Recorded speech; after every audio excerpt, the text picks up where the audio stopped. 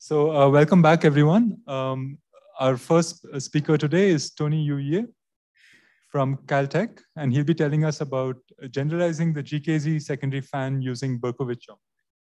Over to you, Tony. Thank you very much, Pranav, for the introduction and for the invitation. It is my great pleasure to speak at this conference. Let me also share the slides of my talk in the chat so that you can read back and forth as you like. And also, please do not hesitate to interrupt me in case you have any questions or comments during my talk. So I will talk about a generalization of the GKZ secondary fan using Berkovich geometry. It is joint work with Paul Hecking and Sean Keel. So here is the plan of my talk. First, I will recall what is the so-called Gelfand-Kapranoff-Zelevinsky secondary fan. It is a completely combinatorial construction, but it has a variety of connections with other geometric objects. And the next, I will talk about a generalization of the GKZ secondary fan to Fano varieties. So first of all, we will be interpreting this combinatorial construction of this GKZ secondary fan in terms of toric varieties, and then we will generalize the construction to all Fano varieties using some Berkovich geometry. And after that, so this part 1 and part 2 may seem a bit abstract or not so, I mean, it's combinatorial, not so abstract, but why do we consider it? So after that, I will talk about our motivation. So our motivation came from the study of the moduli space of Calabi-Yau pairs. So it's some compactification of log Calabi-Yau varieties. And it's also connected to what people consider this family of Kola, Shepard, Baron, Alexeev stable pairs. And if time permits, I will say briefly about the construction of this KSBA family of stable pairs over the secondary fan. So that's actually the starting point when we tried to generalize this classical combinatorial GKZ secondary fan construction. But I will begin with very elementary combinatorics. Okay, yeah, let me start. Yeah, so I will begin with a brief introduction to this classical beautiful combinatorial construction by Gelfand, Kapranoff, and Zelevinsky, called this GKZ secondary fan. So we fix Q in Rn, a lattice polytope. It's a polytope in Rn with vertices in the lattice Zn. And then we consider triangulations of this polytope with vertices in Zn. So it just means that if it's two-dimensional, you think it's like a polygon, and inside you have the integer points, and you connect these integer points by some segments, and you obtain a triangulation. So in higher dimensional, it's similar. You cut it into these smaller simplices, and we obtain a triangulation of our lattice polytope. So there's one type of triangulation, pretty nice, called coherent. A a triangulation T of our lattice polytope Q is called coherent if there exists a concave T piecewise linear function whose domains of linearity are precisely the maximal simplices of T. Yeah, so you can just think in the two-dimensional case, we have some polygon in the plane and we have some triangulation. So now if we have some piecewise linear concave function over this polygon, and we consider the domain of linearity of our function, this gives us some kind of triangulation on the polygon, and all such triangulations are called coherent triangulations.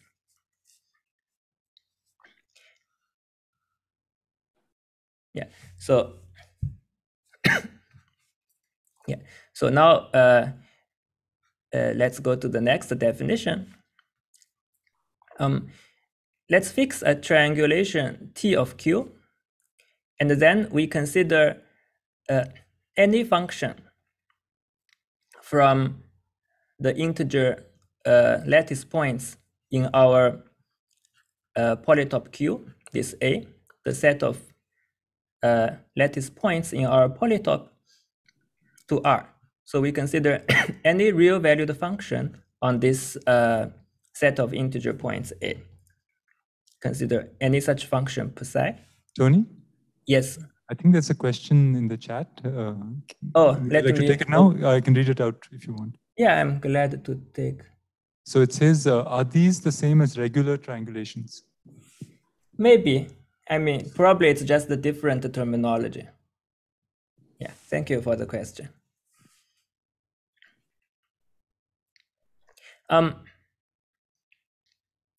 Yeah, so then we consider whenever we have such function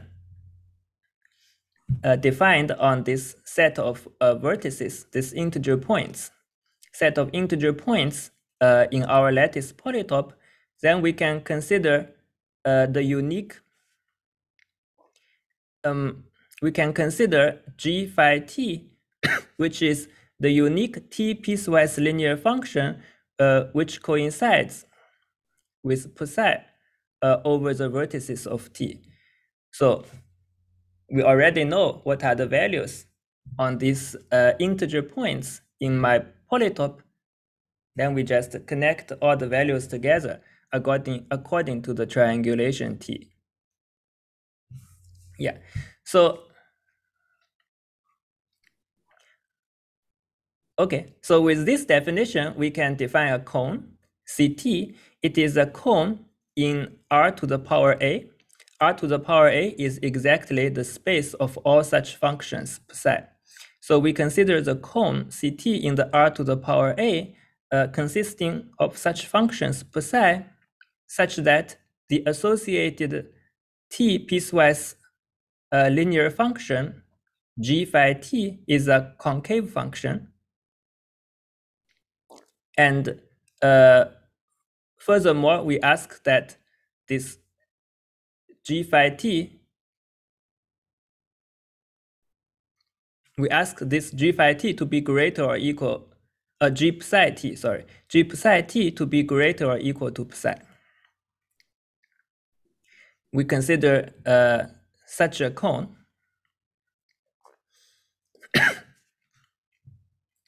Yeah, and now it just follows from the definition that this triangulation T is coherent if and only if the associated cone has non-empty interior.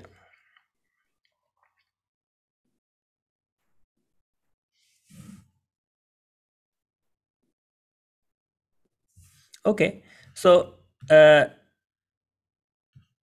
here is the proposition by Gelfand, Pranav, and Zelvinsky. If we take all the cones Ct for all the coherent triangulations T of Q. And then we also take all the faces of these cones. This gives rise to a complete fan in this Euclidean space, R to the power A. And this fan is called the GKZ secondary fan. So yeah, so I hope if it's the first time you see this, maybe a little bit confusing. Maybe I leave the slide for like half a minute in case you have any questions.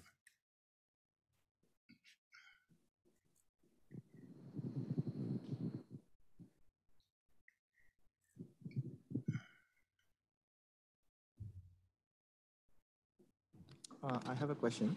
Yeah. There's a question. Yeah. Can you like give an example of such a coherent triangulation for a two-dimensional case? I mean, if you take like a square and just like take the diagonal, that is coherent. What would be the concave piecewise linear function? I mean, you just choose fix. The function is given by its value on the two vertices of the square, and you choose the values so that the associated domain of linearity is exactly, so the function like does this. For example, you can choose if you have the squares like this, you can choose the values to be like 1, 0, 0, 1, for example. Okay. Okay. Hi, can I ask? Okay. Yeah. There's another question. What are the conditions under which the fan will be essential? This fan will be essential, or Sorry? conditions? Oh, it's pressed. Can you hear? Yeah. Conditions under which the fan will be essential in array.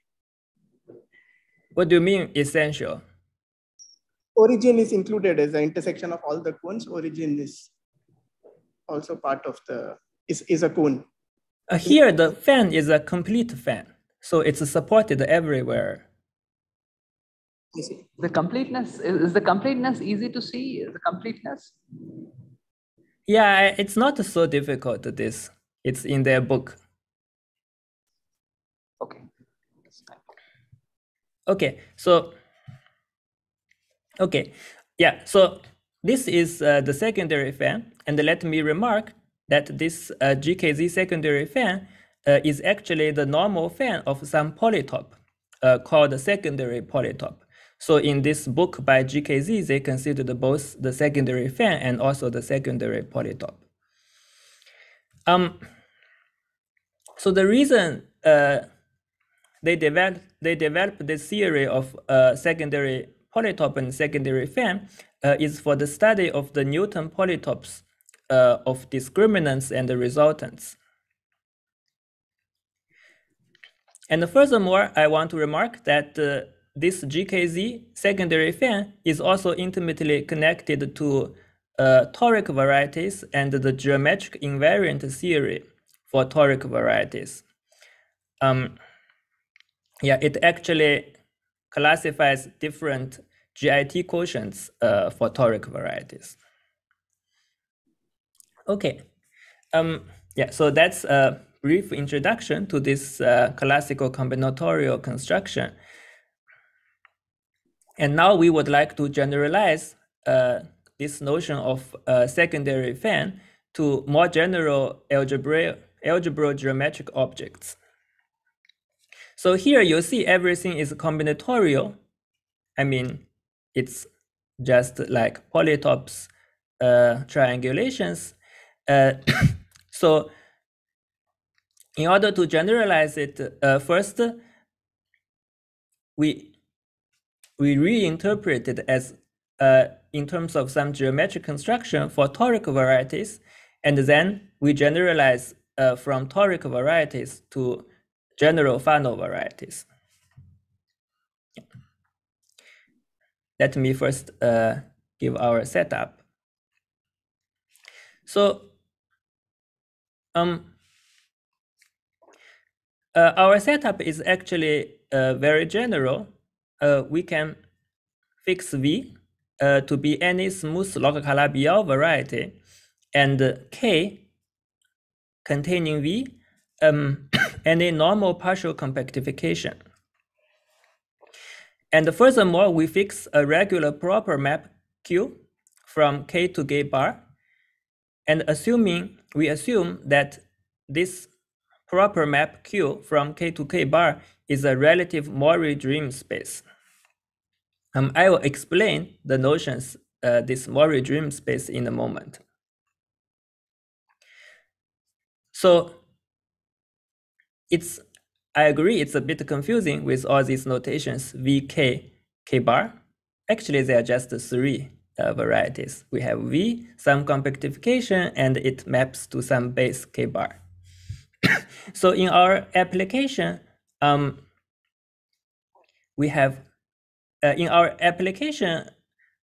we will just be considering this particular case where we have some Fano variety Y with some anticanonical divisor D, and we take U to be the interior of Y minus D. Then we have the canonical bundle K over Y. This is what we apply, the situation where we will apply to.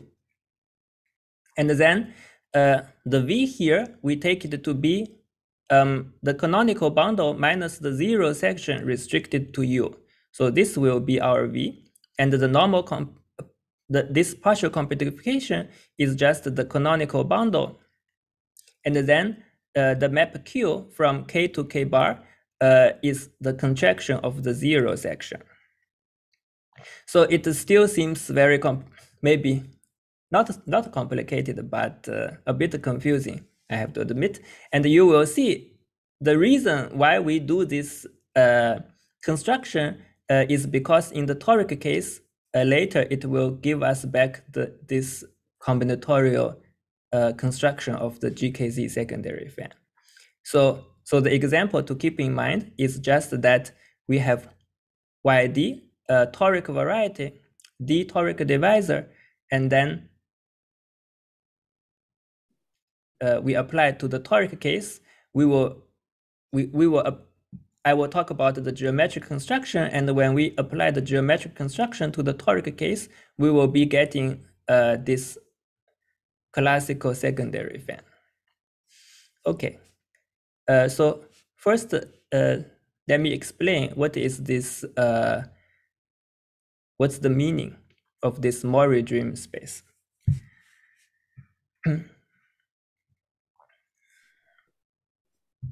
Yeah, so roughly a Maury dream space X is a projective variety such that the Maury equivalence of line bundles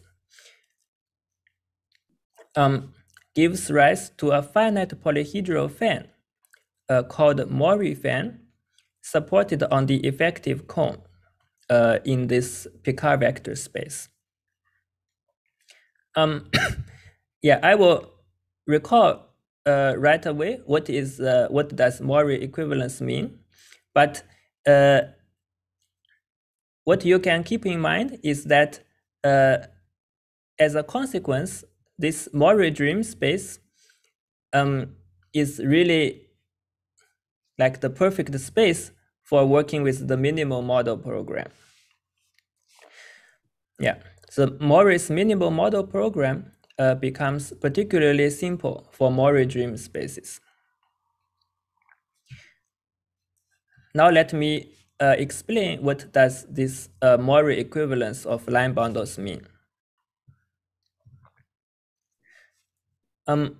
Whenever we have a line bundle L on a projective variety X, we can consider its section ring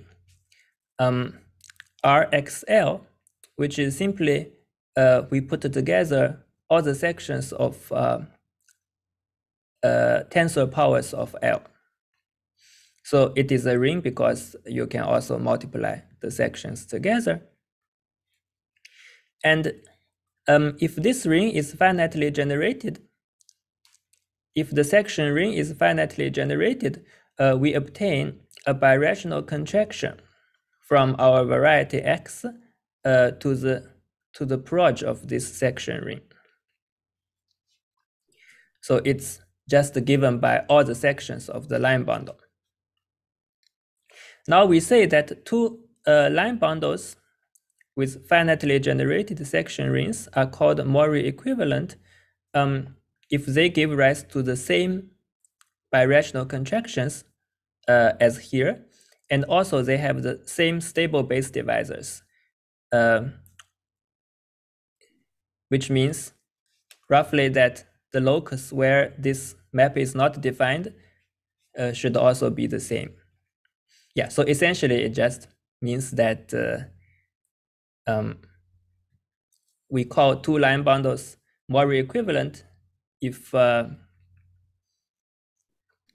they give rise to the same map to the, if they give rise to the same projective map. It's not necessarily embedding. Usually if it's ample line bundle, we would like to say projective embedding, but it gives rise to the same map to this projective space induced by all the sections of the line bundles. Okay, are there any questions at this point? What does that mean? The contraction of the zero section there, the G, K to K bar. We just contracted to a point. Take the zero section. Yes. We contract the whole zero section to a point. And where does that come in? It comes in your application, this contraction to the point.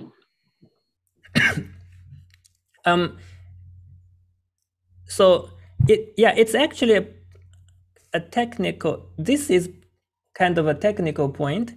It's because this Mori theory it works for projective space, for projective varieties. Here, all I'm explaining is when X is a projective variety. But unfortunately, when we want to apply this Mori theory to this study of secondary fan, we don't have a projective variety to apply to. So somehow we are only in some relative situation, and this contraction gives this relative Mori space. Yeah, that's the explanation. So somehow this is the construction which, when we apply to the toric case, gives back what we want.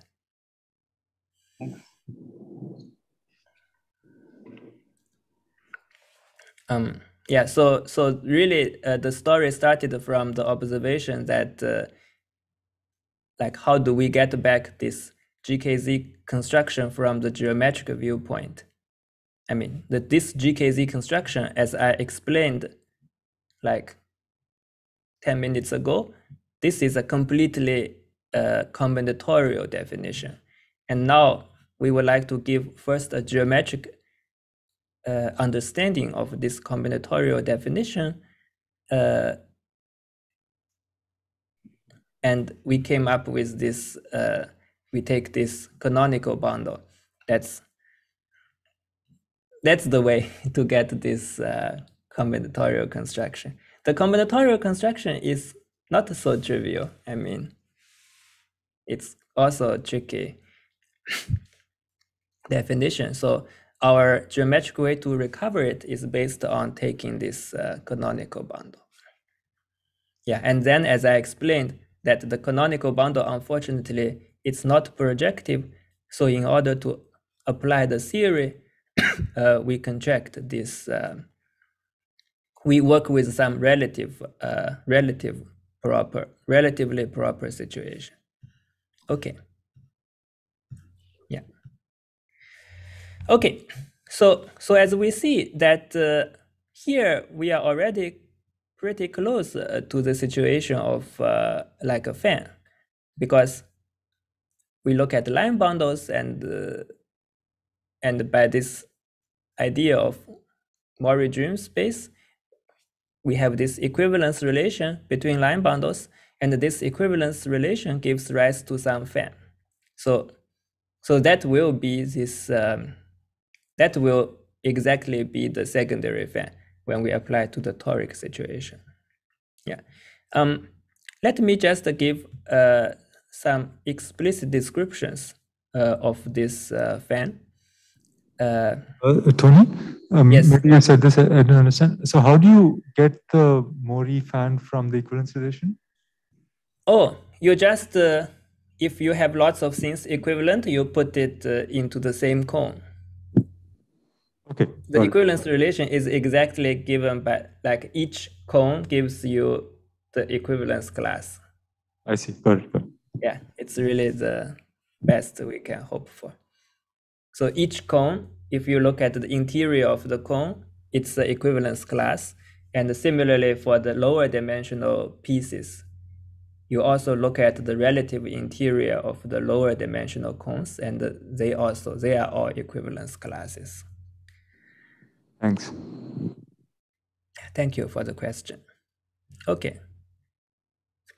Yeah, so let me give some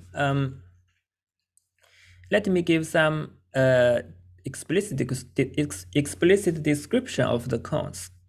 Just now I said the cones are simply given by equivalence relations, by the Mori equivalence relation, but we can do it also more explicitly.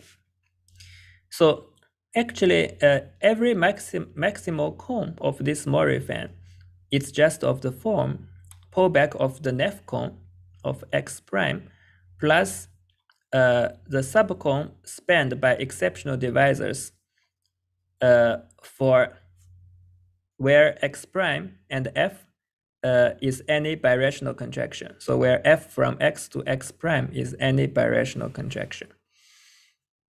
Yeah, this is easy to see because here, if you take something in the Neff cone here and pull back,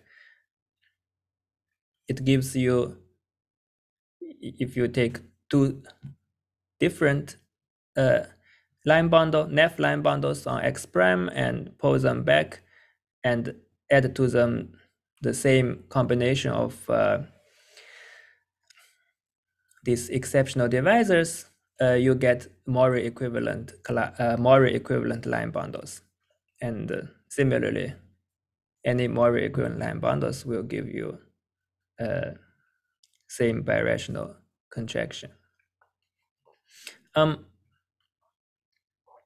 Yeah, and also we can, so in this Mori fan, we have a smaller piece which consists of these cones without this exceptional part. So yeah, so if this birational contraction is actually just a small modification, so it doesn't contract any divisors, in this case, we have a smaller piece of this Mori fan, so we call it moving fan, which is restriction of the Mori fan to the moving cone. And it consists of moving divisors. Here, moving means exactly that there are no stable, there are no like base divisors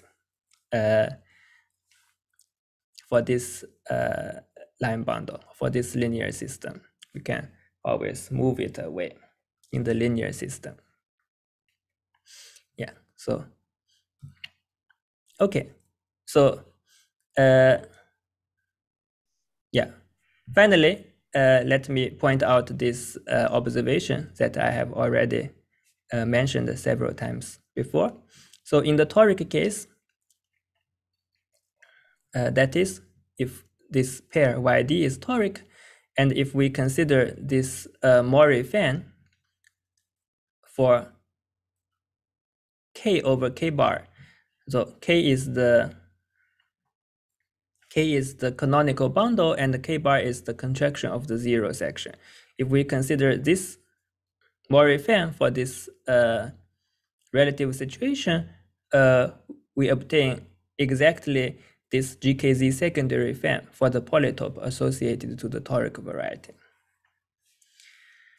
So in this way, we obtain a geometric description of this combinatorial construction by Gelfand, Pranav, and Zelevinsky. Can you say a little bit about how this goes? So why are these two the same? Or is it too complicated to explain? No, it's not complicated. It's actually, I think the best way to see it is probably via this GIT description of the GKZ secondary fan. I see. Yeah, so because in the GIT description, because the GIT already depends on some line bundle, some choice of some ample or some line bundle. Yeah, so from the GIT description, it's kind of pretty direct that one can make the relation with this Mori fan. Okay. Yeah, Thanks. because I mean, the abstract definition of Mori fan in terms of Mori equivalence is probably not so direct, but we have also written down all this explicit description of all the cones in the Mori fan, and then this identification is not so hard. Yeah. Thank you for the question. Okay. Yeah. So somehow this gives us a geometric description of this secondary fan, and now we can say that let's just take this to be.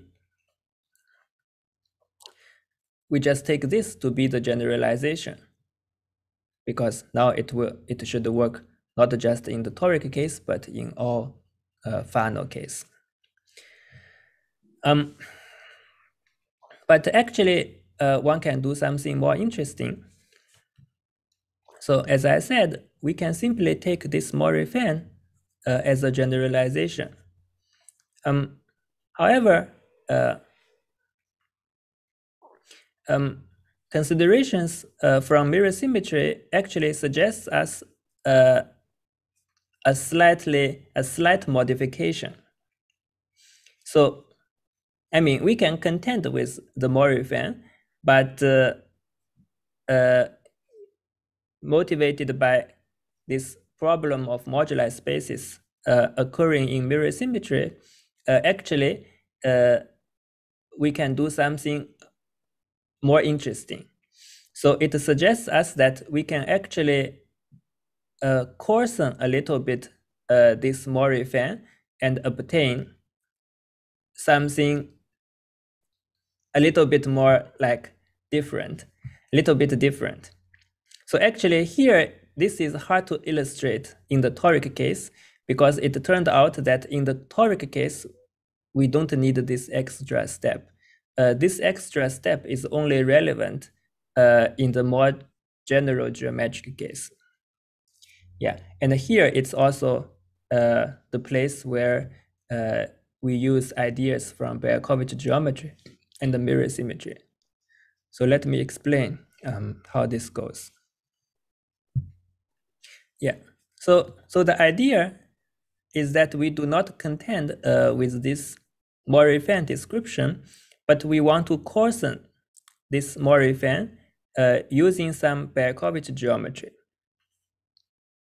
And by coarsening, it just means that we take some cones in the Mori fan, we glue them together. And yeah, and we obtain, what we obtain is what we call our generalized secondary fan. Okay, so yeah, so let me explain how do we use Berkovich geometry to obtain this coarsening.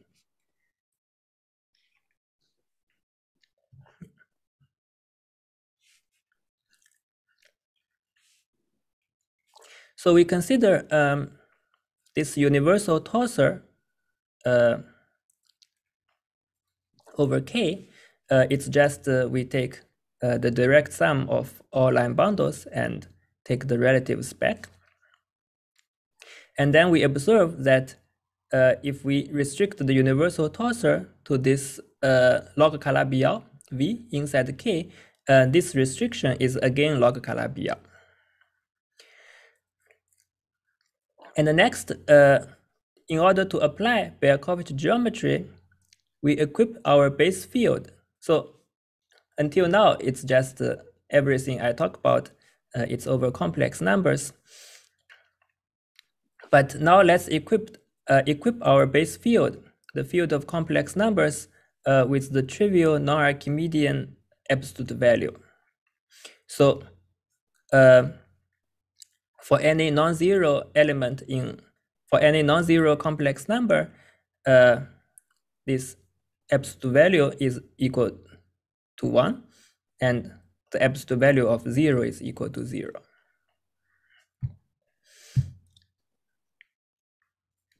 So once we consider the field of complex numbers as this trivially valued non-Archimedean field, we can take this so-called Berkovich analytifications of these varieties.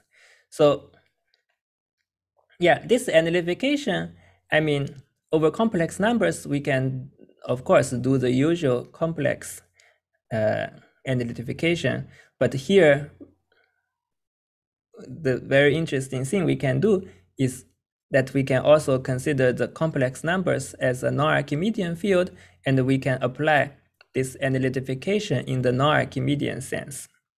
So actually, this procedure, it's really intimately connected to tropical geometry and a lot of combinatorics happening in algebraic geometry.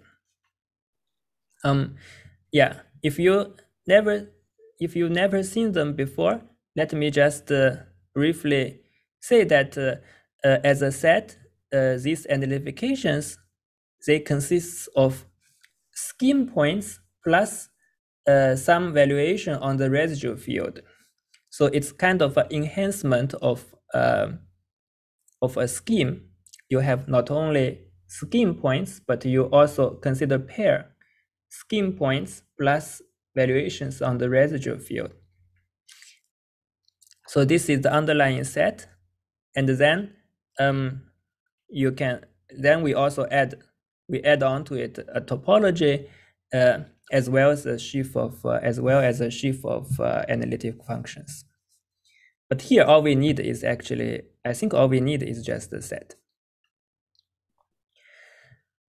Okay. So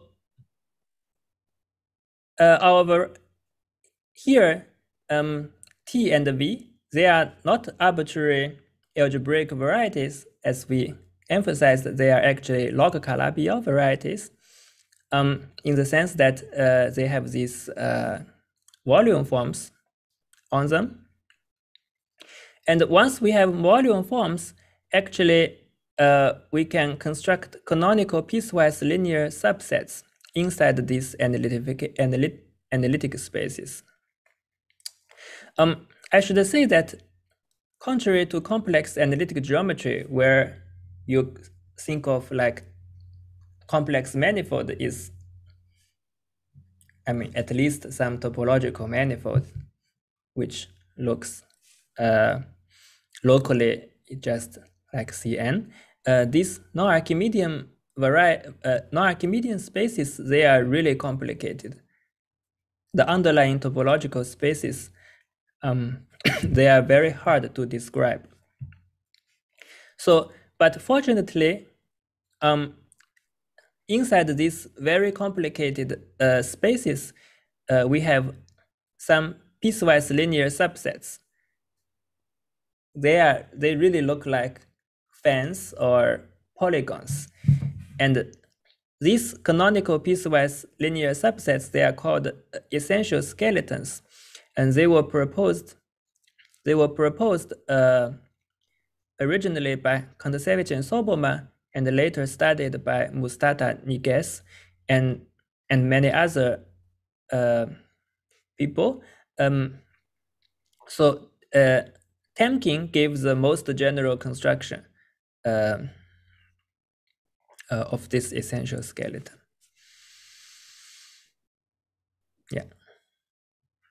Anyway, here, if you are not experts in Archimedean geometry, probably you are not very familiar with these notions, but it's enough for the purpose of the talk, just to have a vague idea of what they are.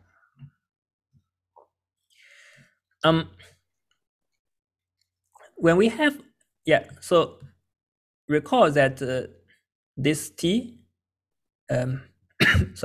this T is some bundle over V. So we have map from T to V, and we also have the map of essential skeletons. This skeleton of T maps to skeleton of V.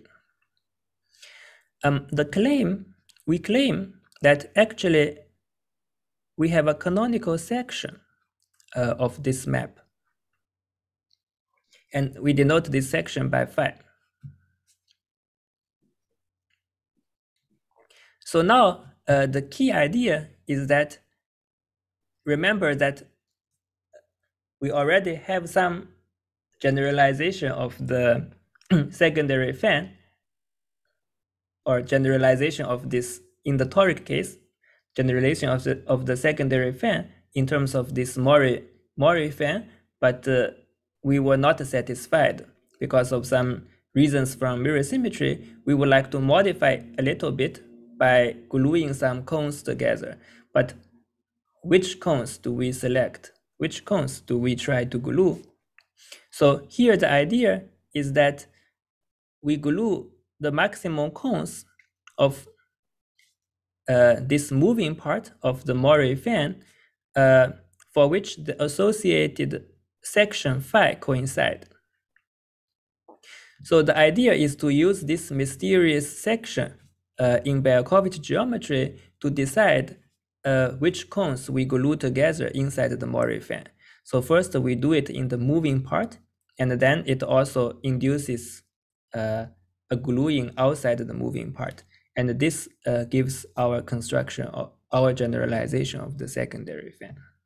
Yeah. So let me state a theorem.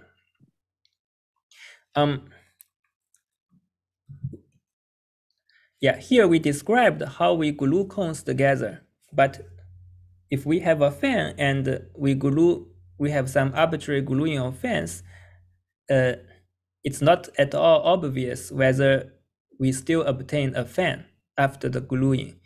And the following theorem that we proved confirms that this gluing is actually well defined.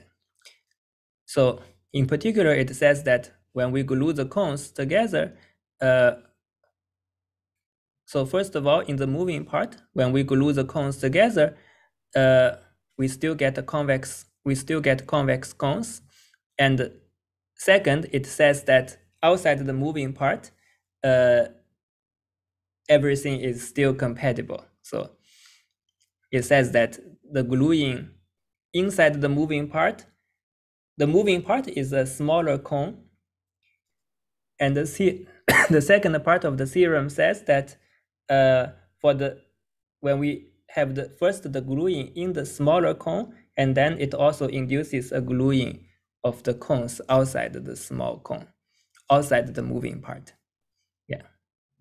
So as a consequence, when we combine 1 and 2, we deduce that this secondary fan obtained from the coarsening of the Mori fan is actually a rational polyhedral fan. Tony? Yes. Is it possible to give like some kind of geometric description of what this section does? Like, or is it some abstract construction? Yes. Just to get a better idea of what gets glued together and what, Yeah, this is a very good question.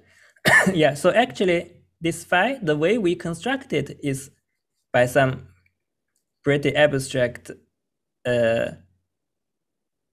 language in non-Archimedean geometry, but actually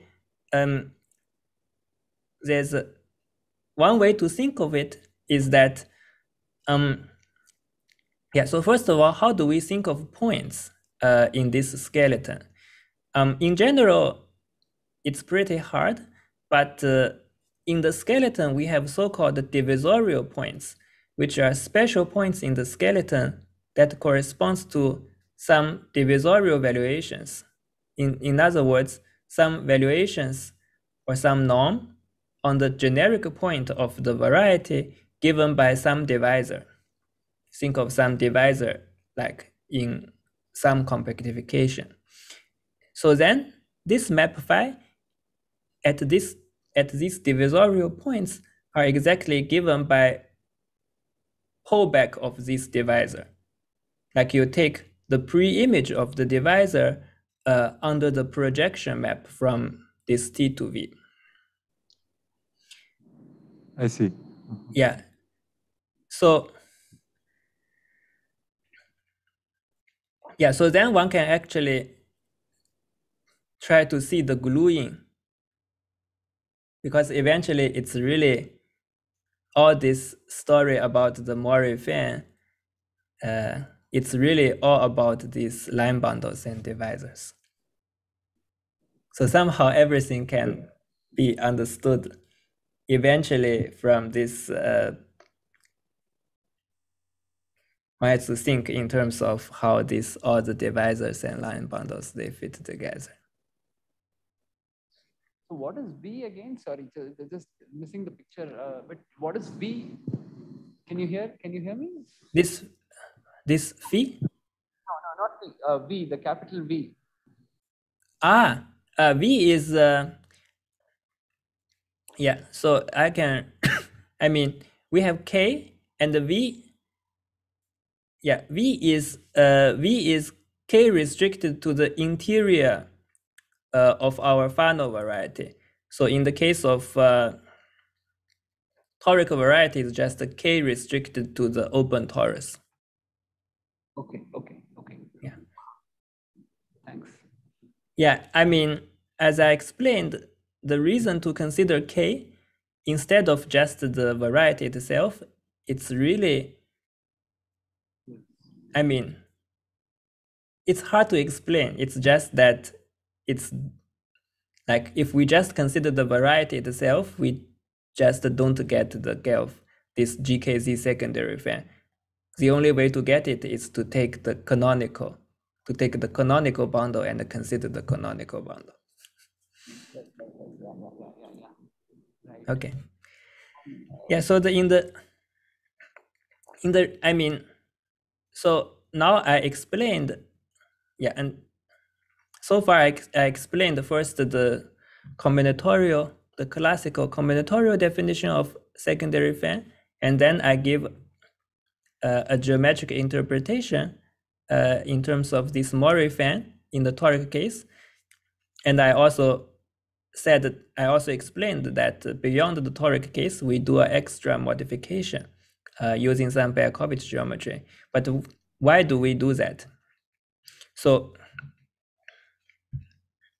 so our motivation actually came from the study of moduli spaces of Calabi-Yau pairs motivated by mirror symmetry. So motivated by mirror symmetry, we proposed the following conjecture regarding the moduli space of smooth polarized Calabi-Yau pairs. Let me explain what are these smooth polarized Calabi-Yau pairs. So they are triples X is theta, where X is a connected smooth projective variety over complex numbers. E is a normal. E is first of all anti-canonical, and it's a normal crossing divisor with a zero stratum, and we assume that every piece EI in E is smooth, and the theta is an ample divisor not containing any zero stratum of E. Yeah, so maybe you wonder why we consider such complicated triples. The reason is that in mirror symmetry, we are interested in the moduli space, of Calabi-Yau varieties. So here we consider the mirror symmetry of log Calabi-Yau varieties. But as you know, that Calabi-Yau varieties usually they don't have good compactifications. And in order to have good compactifications, we must add some polarization. Yeah, so that's why here we have three terms. The first two terms, they are responsible to make sense of this log Calabi-Yau. So we have this X and E, this pair, it's called Calabi-Yau pair, and then this extra polarization theta is responsible for providing us good theory of compactification. Yeah, so that's the reason why people are interested in such triples. They are called polarized Calabi-Yau pairs. And motivated by mirror symmetry, we conjecture that the moduli space of such smooth polarized Calabi-Yau pairs is unirational. So actually, this conjecture came from a more precise form, and this more precise form concerns the compactified moduli space. As I was saying, that the reason to consider these triples is exactly for getting a nice compactified moduli space. Maybe I don't have much time to review all the technical technical backgrounds for defining the compactification, because in order to get compactified moduli space, one must allow certain kind of singularities to happen. So then one must be precise what are the singularities we allow. If you think the one-dimensional case, the moduli space of curves, in order to compactify the moduli space, we consider the moduli space of stable or pointed stable curves, where we must allow some nodal singularities for the curve. So in the higher dimensional case, it's actually much more complicated. Yeah, let me just skip this. So in the higher dimensional case, this generalization of nodal curves is developed by Koller, Shepard, Baron, and Alexeyev, and now it's referred to as KSBA stable pair. And then this generalization of this compactification is actually given by this kind of triple, where we no longer assuming smoothness, but we allow a little bit of singularity in the sense of this KSBA stable pair. So let's just skip this. And yeah, and the key point is that actually using this singularity theory that people developed in the study of minimal model program, we actually obtain a very natural compactification of such triples. So we denote this compactification of Q by Q bar. And then the precise form of our conjecture is that this compactified moduli space Q bar admits a finite cover by a complete toric variety. So let me just remark that we made this conjecture from considerations in mirror symmetry, but it's kind of not at all obvious from the viewpoint of birational geometry, because although people have been extensively studying these moduli spaces in birational geometry, but very little is known for these for the explicit geometry of these moduli spaces. We have lots of abstract general results for these moduli spaces, but in general, we really have no idea how these moduli space, what these moduli spaces actually look like. And here, from mirror symmetry, we are conjecturing that the moduli space is almost a toric variety. Yeah, and actually we prove that we check that it's actually true in the two-dimensional case, and for the moment we are still working on the higher dimensional case. Yeah, okay. So finally, let me point out how why it's connected to the secondary fan. The reason is very simple. Here we conjecture that the moduli space is almost a toric variety, but what is this toric variety? So yeah, so in our story, this toric variety is exactly the toric variety associated to the generalized secondary fan that I described in the previous part of my talk. And this also explains why we want to do this extra coarsening to the Mori fan, because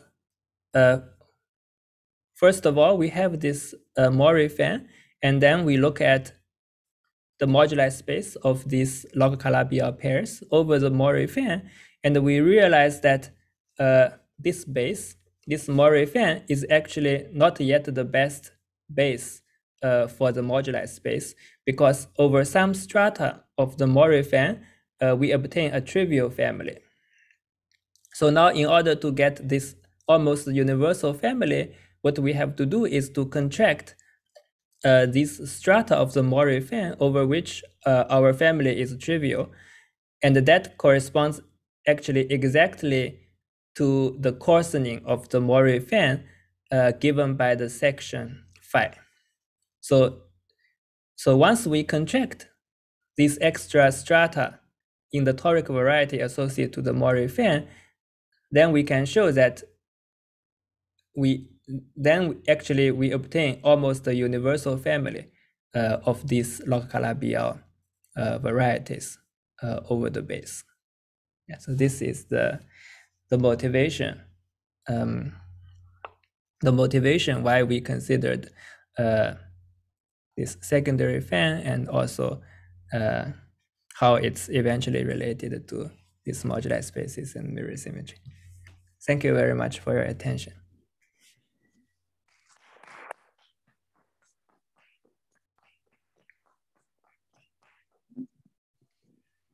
Questions and comments? Virtual participants, you can unmute yourselves or raise your hand. AV team, please enable virtual participants to unmute themselves. Yeah. Questions? I had a question. So you said the motivation comes from mirror symmetry for some part of this. Yeah. And, the non-Archimedean field that you considered was C with this trivial valuation. I would have thought that somehow the Novikov field should appear as a non-Archimedean field in the story. Yeah, actually here non-Archimedean field appears in two different ways. One way is what you mentioned. In mirror symmetry, we have this natural Novikov field, and that's one place where the non-Archimedean field appears. And the other place is what I talked about for the construction of the secondary fan. And I think they are somewhat unrelated. It's like two places where the non-Archimedean construction plays a role, but they play two different roles. I see. So this coarsening of the fan is not related to studying asymptotic behavior in families of varieties of these line bundles. It's something kind of orthogonal to this. It's not orthogonal. It's so the when we have mirror symmetry, I mean, when we consider these families in mirror symmetry, we have the family and then we also have base. Usually when we think of mirror symmetry, maybe we are only considering one parameter families. Yeah. And here we are constructing, when we constructing the mirror, we are constructing like all possible mirrors over a very big base. Got it. Yeah, because when we construct a mirror, if I start with a variety and I construct its mirror, so a priori, for every, how can I say, if I start with a variety X and I want to construct the mirror of X, then fixing an ample line bundle on X corresponds to picking a one parameter family in the mirror. Right.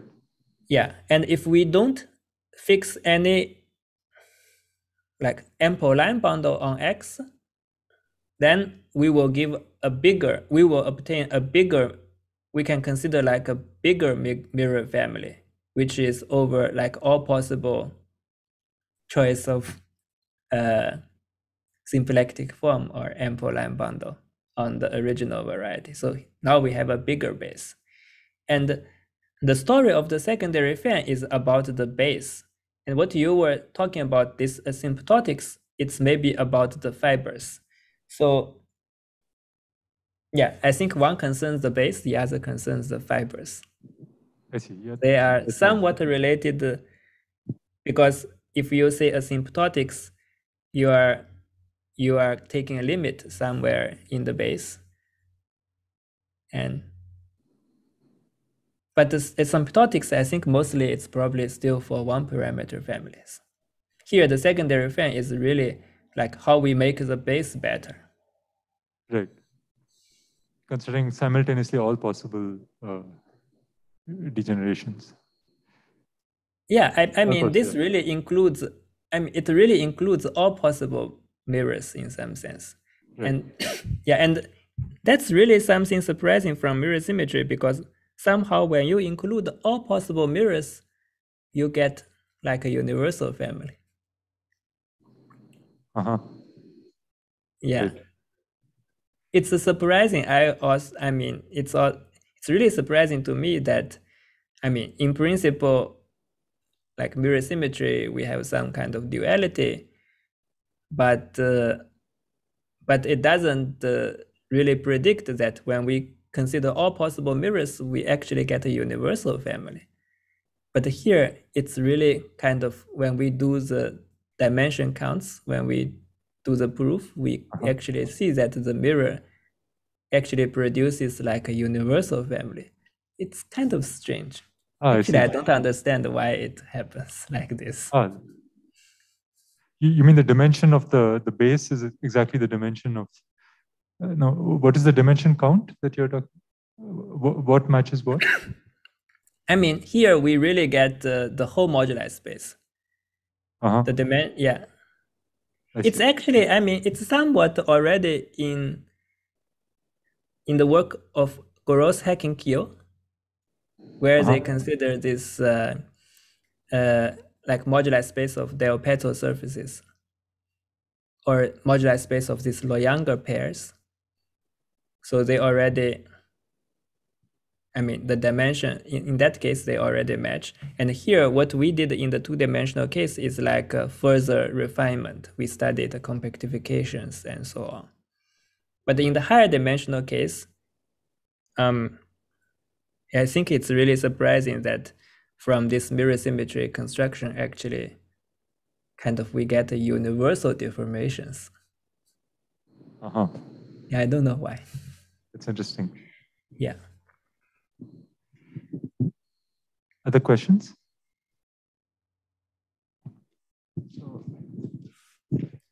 So this complete toric variety is projective, right? Sure. So you have various polytopes associated to it, lattice polytopes, which themselves have normal, which themselves have secondary fans. The complete toric variety is It's given by some lattice polytope, some not necessarily unique. It depends also on the ample line. It's just given by the secondary fan. Right, but then it also has some ample line bundles which give rise to polytopes, no? I mean, you are saying like we can consider secondary fan of the secondary fan. Yeah, something like that. Yeah. I don't know what we will get actually. Okay. No, if because we do it twice. No, I mean, my question was maybe how do the secondary fans behave under maps? I mean, can you define a map between your secondary fans?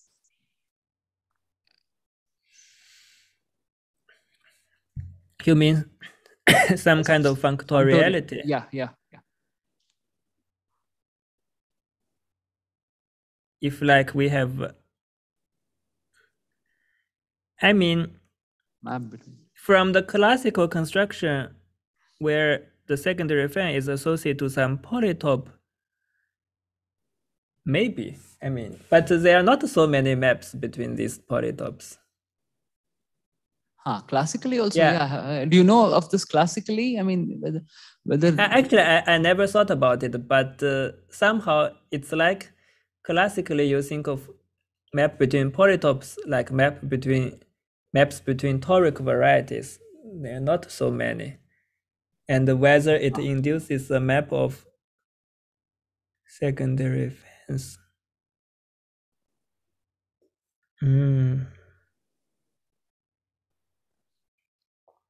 Maybe it's not, I don't think I can say something non-trivial at this moment. I didn't think about this question. Thank you. Yes, thanks. Yeah. So yeah, I mean, because I mean, this probably there is a way to think of this tropically also, right? In terms of of course, here everything is really related to tropical geometry. So these fans, Berkovich spaces, they are really like. And these secondary fans themselves are, in some sense, tropical varieties. One can think of them like that. This is right, with some kind of weights and the balancing condition and things like this. And then, so here actually, this moduli space we consider in mirror symmetry. They are really constructed using all these like tropical curves and so on. Okay. Yeah, it's, I mean, Berkovich geometry and tropical. So right, I mentioned the skeleton, for example. Yeah, so the tropical curves or tropical varieties, they are really just the skeletons of Berkovich spaces. Right, but your secondary fan itself, that it also can probably be considered as a tropical fan, right? In the sense that, I mean, there is some work of Amini and co-authors where they actually define these tropical fans and I mean, develop various kinds of tools there. I mean, chow groups and so on, chow rings, etc. Is it? Yeah.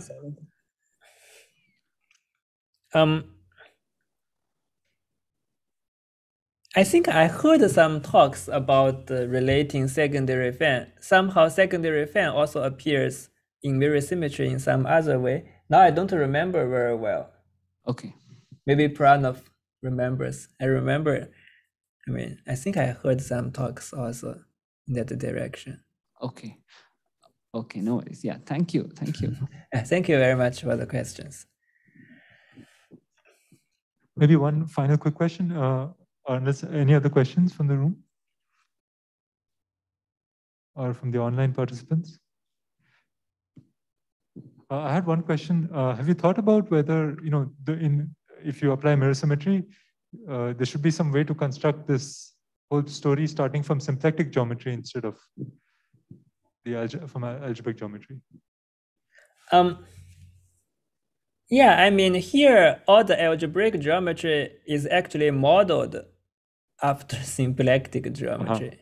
It's really like algebraic way of writing down all the heuristics from yeah. symplectic geometry. Right.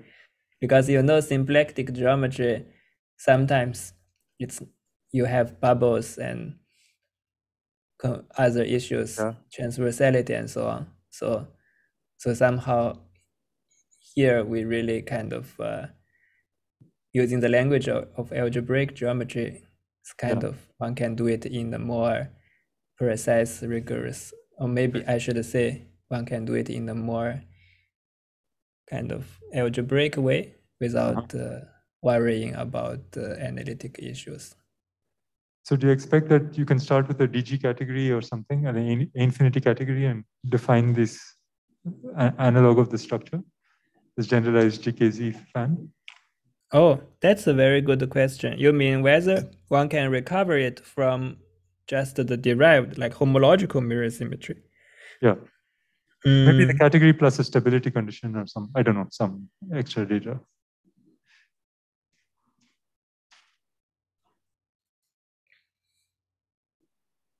I